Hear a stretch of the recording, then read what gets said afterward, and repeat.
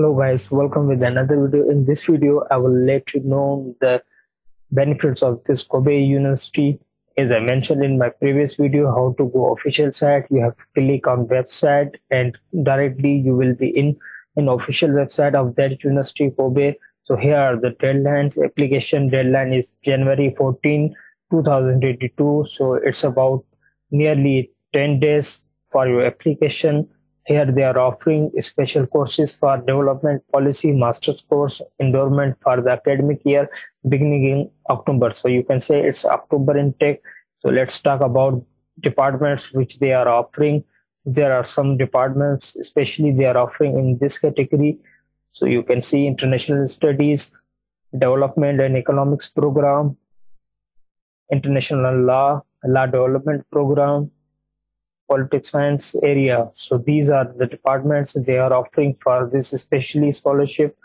So this is the deadline, as I mentioned in first step, that from 7 January to 14 January.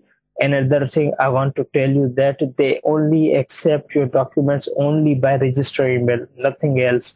So it's a really easy process. You can easily apply. For Japanese language proficiency, although applicants are not required to be proficient in Japanese to be admitted, the ability of communication in Japan is helpful in daily lives. So it's really a good opportunity for all of you.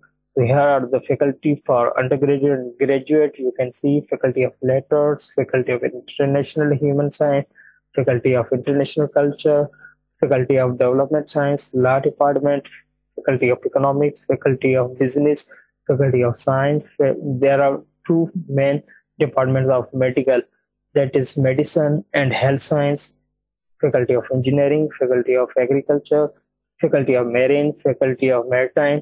So you can see in each faculty there are further departments. So let's go into the department of engineering, means faculty of engineering. In engineering, they are offering architecture, civil, electrical, mechanical, applied chemistry, and IT. So these are the main departments they are offering.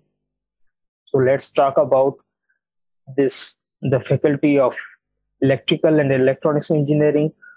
As I mentioned, if the website is in other language, you can easily translate that by just clicking on the site and click on transfer. It will automatically be transferred within a few seconds.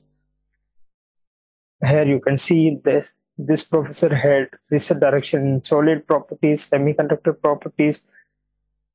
So I don't have any interest in this direction. I have interest only in power side. So that's all for this Kobe University. If you have any question, you can ask. Thank you so much for listening.